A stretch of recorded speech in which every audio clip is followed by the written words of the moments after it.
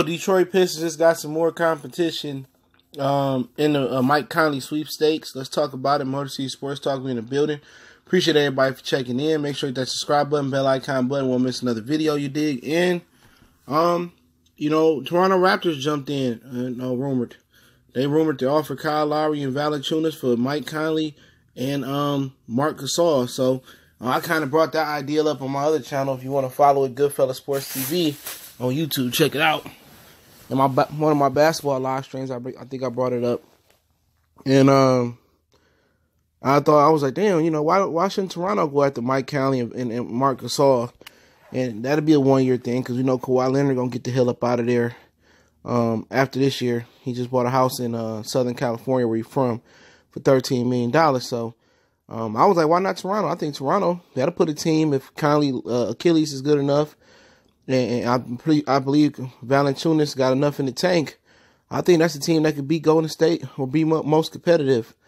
From Golden State, you looking at Kawhi Leonard, Mike Conley, Danny Green, Marc Gasol, Siakam, and you're looking at Serge Ibaka. That's a nice little team.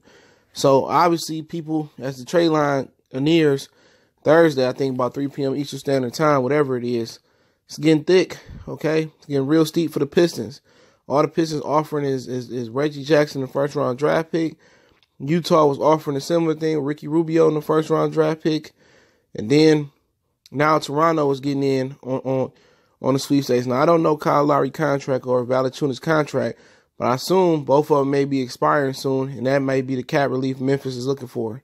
So it's looking bleak for the Pistons, you know what I'm saying, about getting Mike Conley. Because, for one, probably they won't want. I mean, Memphis don't plan on winning, so I don't think it matters what conference that Mike Conley and Gasol go to. But I think they're looking for cap relief. I think they're looking to start over and build it from the ground on up, what the Pistons should be doing. And thank God if Toronto get them, because, Piston fans, Pistons want to trade that first-round draft pick so bad. You know what I'm saying? And, that's what they want to do. They want to trade it when they need to keep that pick to get the team younger, not older. Conley is 31 years old, coming off Achilles injury. How can he help us? What can he do for us? How's he going to build us to a championship-level team? He not. People just happy in Detroit. Oh, let's just make the playoffs. No, man, I don't want to just make the playoffs in the NBA. Anything can't happen in the NBA. In a 7-game series, you got to beat the team 4 times to advance. And we not probably going to beat some of these dudes one time. So I want to go to the playoffs and watch us get swept or win one game. No. I'd rather just be sorry, get high in the lottery, be bad for a couple years, build up some young talent, then bring some veterans around them. And then, if we barely make the 8th seed or make the playoffs in the 8th seed, then that's better because we got a young team.